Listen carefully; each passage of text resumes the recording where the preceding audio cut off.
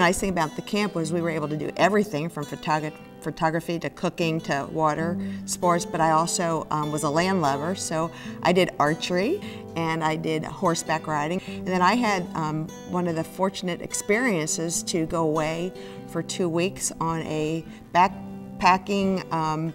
backwoods camping and canoeing trip with Ann Farley and Nick Hufford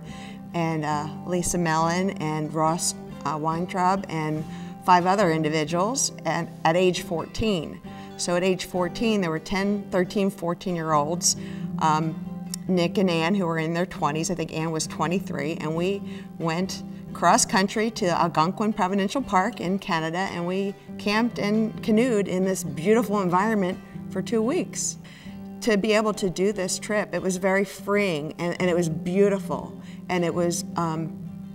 an experience, and we learned and to have the confidence and the ability to know that you could do these things, that you could lift a 40-pound pack on your back and carry it through the woods and canoe and be safe and